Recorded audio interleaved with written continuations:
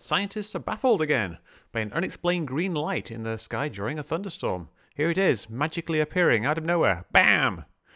Now, I was notified of this by UFO of Interest, who identified it as a water droplet on the camera lens and linked to some video and tagged me because I've done things like this before. But is it actually a water drop on the camera lens?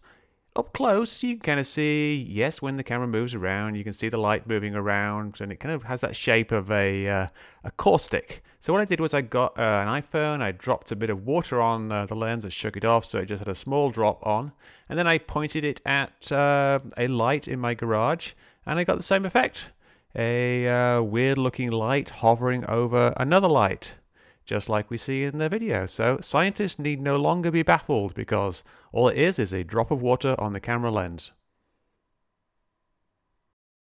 Hi, I'm Mick West, and if you liked that video, you might also like my book, Escaping the Rabbit Hole: How to Debunk Conspiracy Theories Using Facts, Logic, and Respect.